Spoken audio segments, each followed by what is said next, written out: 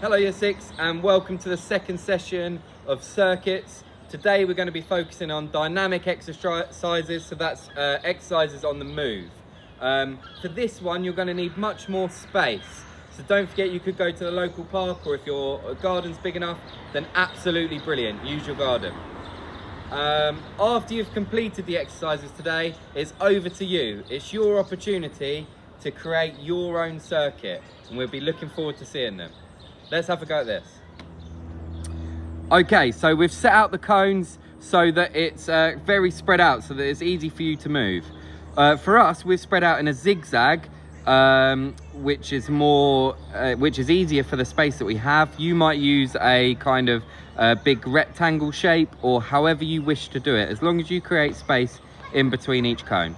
Okay, so for the first one, you're going to jog. Then it's going to be a side step. And then a skip, keeping your knees and arms high. Then it's going to be a walk to change the intensity. Straight into a sprint. And then finally a backwards jog to change direction. They are the 6 movements that we want you to do today. Have a go. Perhaps you can go through it more than once.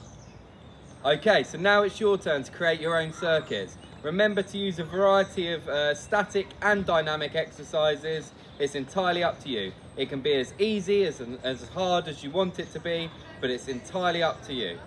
Mr. Perkins is really excited to have a go at your circuits. Actually, where is Mr. Perkins?